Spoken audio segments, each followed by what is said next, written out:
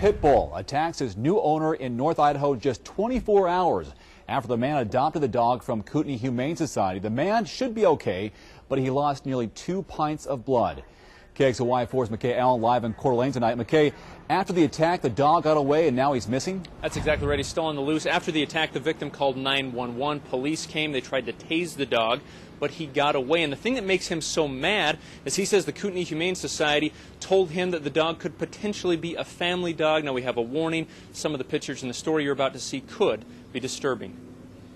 I think he wanted to kill me. Kip Leagard adopted this pit bull, Mojo, on Friday. He says the Humane Society told him the dog was nice. The lady's like, oh, he's so sweet and so sweet. On Saturday, the dog nearly killed him. I was sitting right here in the rocker. From out of nowhere, he says, the dog lunged at him. All of a sudden, boom, the dog had my arm. It felt like someone had just put my arm in a hydraulic press. Leagard's arm was bleeding and the dog attacked again. I was just in a sheer state of panic. Leagard managed to free himself and run inside into the bathroom.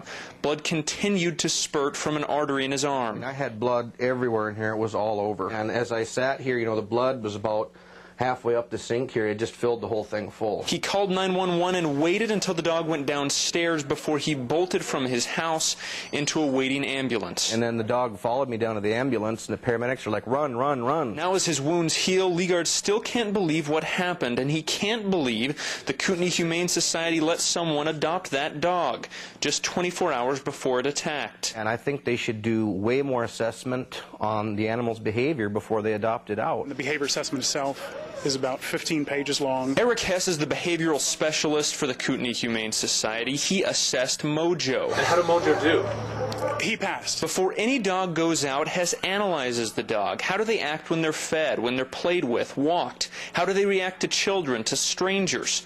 Mojo passed every test, every scenario Hess threw at him. If I wasn't confident adopting the dog out, the dog would have never passed his behavior assessment in the beginning. And no matter how much testing is done, you cannot predict, Hess says, what a dog will do in every situation. I don't know what would have caused it.